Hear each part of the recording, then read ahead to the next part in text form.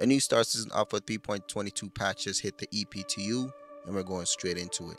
This time around, the testing focus remains at stability testing, additional derelict settlements, that's a new one, player hero updates, mineable balances, procedural FPS recoil and weapon balance, and arena commander multi-crew. Alright, there's some known issues which I'm not going to read through this. Alright, under feature updates, under character, it says updated hair art and geometry polish pass. Before we move forward, I'd like y'all to know that the goal for this channel is to hit 10,000 subscribers by the end of this month, and I cannot do it without you guys. So if you watch content from this channel regularly, please do me a favor and hit the subscribe button. Let's move on. Under the location category, they have inhabited derelict settlements. It says inclusion of 15 new derelict settlements with both mission gameplay, social elements, and shops. These new inhabited settlements are spread throughout the wilderness of Hurston and Microtech using the restorer tools with a larger expanded library of new and existing assets. Some locations are accessible via the star map, while other new settlements are more discreet and appear behind missions.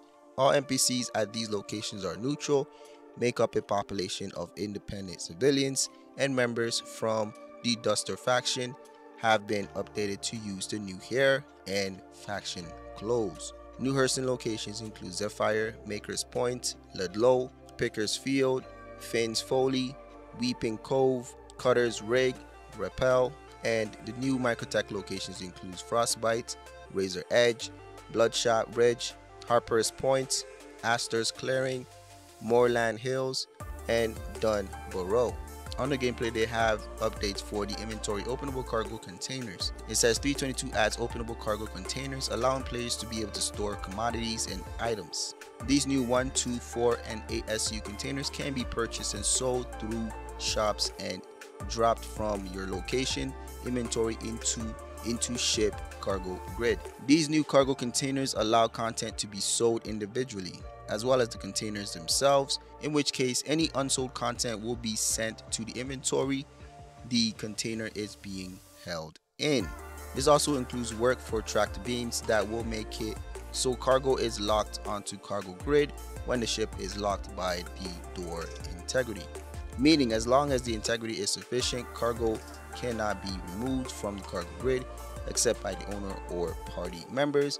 It is considered a law infraction if stolen off of a cargo grid in a monitored zone. This means breaching. You can breach and steal. That's awesome. It says overall balance pass to put structural salvage earnings more in line with what it is intended. This update will increase the base amount of time it takes to run disintegration and fracturing, and reduce the amount of construction material gained, and reduce the internal storage buffer of the reclaimer to 140 SCU. It was 360 before, I believe, and the vulture to 12 SCU. This was 14 before. Along with this comes another mechanic to slightly offset these changes to be more skill based.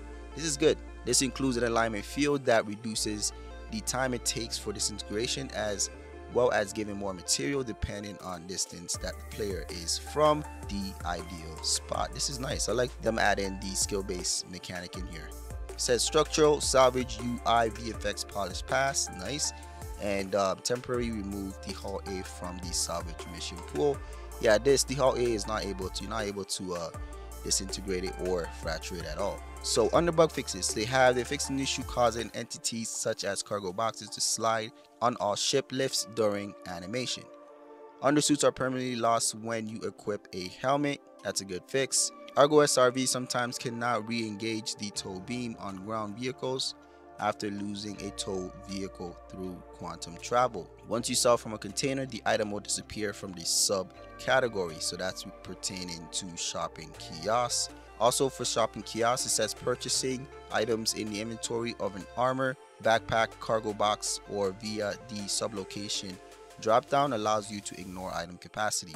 They also fixed an issue where headlight brightness is extremely low for the missed prospector, and they also fixed an issue causing double personal and local inventory tabs to appear.